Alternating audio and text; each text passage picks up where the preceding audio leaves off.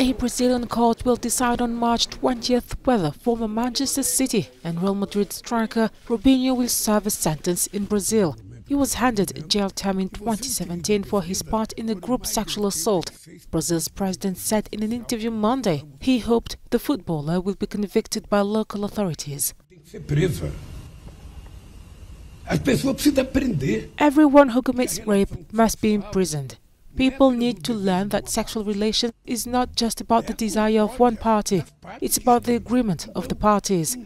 So a young man who has money, a rich young man, a famous young man committing a rape, a collective one, and who thinks he hasn't committed a crime, think he was drunk, shame on you. Rape is an unforgivable crime. So people have to be condemned, they have to be on trial and they have to be convicted.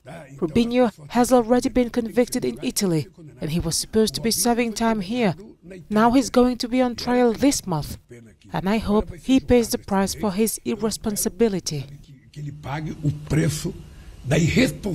Robinho and 5 others were found guilty of gang raping a woman after plying her with alcohol. The conviction was confirmed by an appeals court in 2020 and upheld by Italy's Supreme Court in January 2022. Robinho received a 9-year sentence. Brazil does not extradite its citizens when they are sentenced in other countries. The nation's Superior Court of Justice will decide if Robinho will serve his sentence in Brazil.